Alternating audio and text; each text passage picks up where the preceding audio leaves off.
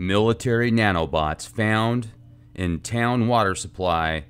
This is cutting-edge science discovered in the municipal water supply of a township. I'm going to go over the details with you here in a minute. I've been doing a lot of research into nanotechnology recently and just cutting-edge science. So this is what I discovered.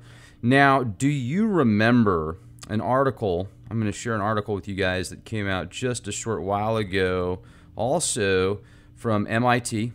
And let me move this up here right now and turn off my video. So MIT News, ingestible origami robot unfolds from ingestible capsule, removes button battery, stuck to wall of simulated stomach. This is by Larry Hardesty, MIT News Office, May 12, 2016. So this is interesting, especially when you think about what I just told you about the ingestible nanobots that were discovered in the water of a specific township. And you've probably seen the article of the army of nanobots successfully operating inside live cockroaches. The implications are huge. This is an article that's on Humans Are Free, and I don't see the author here, but I'll leave the description in the video box, or the link in the video description box. So this is the kind of stuff that makes you go, And let me ask you, this article about how there was a discovery of nanobots in the town supply, how did they know that it was military grade? I mean, how are they able to link it to the Department of Defense, or what military, which branch of the military? Did it have camouflage? Did it have a specific engraving for a ranking? I mean, there's dozens and dozens and dozens of articles that have been written, probably hundreds of articles that have actually been written on this, and I'll share this with you in the background here. So, military nanobots found in town water supply. 1, 2, 3, 4, 5, 6, 7 different articles just on the front page here. The first page of the search on Google shows that there's military nanobots found in the town water supply. This is unprecedented, right? Well, let me read to you now the actual article, because a lot of people that spent countless hours writing and telling their friends and family about how there was a discovery of military nanobots in the town supply of water, here you go. This is where it gets fun. All right.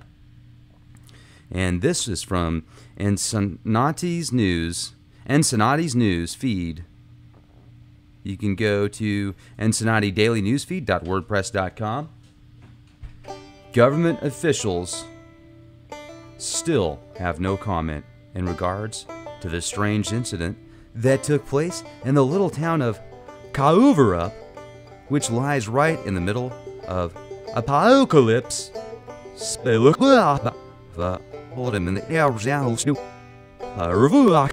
County, just south of Conspiracyville.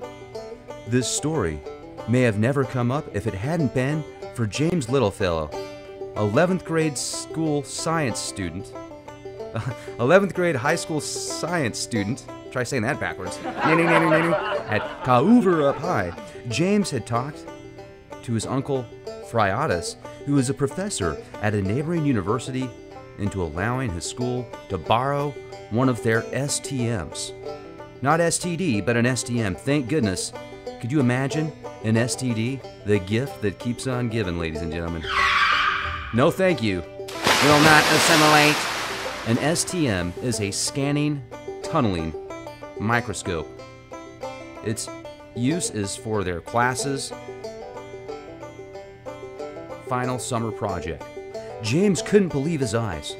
"I thought I was in a Transformers movie, dude," he told his uncle, realizing these things must have been in the tap water from the chemistry class faucet that was used for his project. They were actually moving and responding to pressure. And so he couldn't wait to show them to his uncle. They took a large sample of it in addition to the school tap water, and then his uncle, the professor at Feynman University Science Department. They were all in just total disbelief, discovering thousands of these things, these nano gremlins, these nanoparticulate goblin computer interface framework. And the sample that James brought to them, they each were tagged with identification that was actually belonging to a company that was contracted to the government for military purposes only, of course. So there you go. Now, that is the latest discovery, ladies and gentlemen. That's right, Conspiracyville in Cauver Up High from James Littlefellow. Wow, it's amazing. And obviously this article is just, I mean, this is totally top secret, you guys. You got to be real careful not to talk about this school in Cauver Up.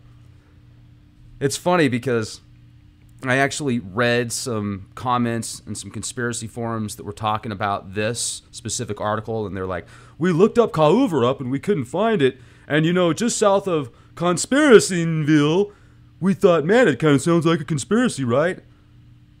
Duh. Yeah, hello. I mean, this is a little bit of satire there, so question everything, and remember that reading the title of something does not mean you know the absolute story. You know, read the title, read the story to go with the title, then you can possibly make a better interpretation about what the author of that news or report or entertainment piece or whatever it is putting together. So that way you're not somebody that actually does tell your friends about, for sure you know that these nanobots were found from the military in a water supply of Cauver Up.